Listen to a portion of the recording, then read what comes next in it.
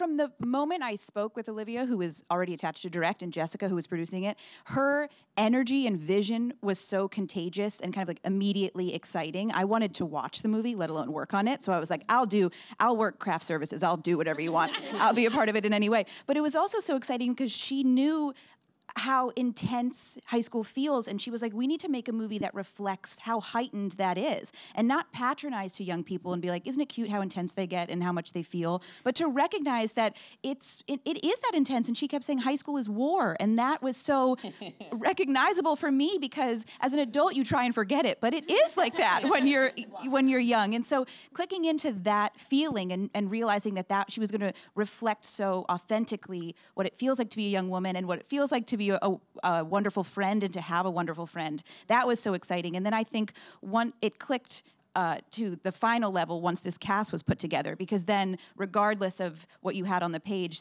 we knew they were going to not only elevate everything we had, but it would evolve to them. And so the characters would become infused with their voices and their brilliance and their genius and their comedy, and it would just get better and better every day. And so that, like, the first day when everyone was on set, it was like, oh, this is great, because everyone's going to think it's funny and it's all them. And then I get to come talk about it.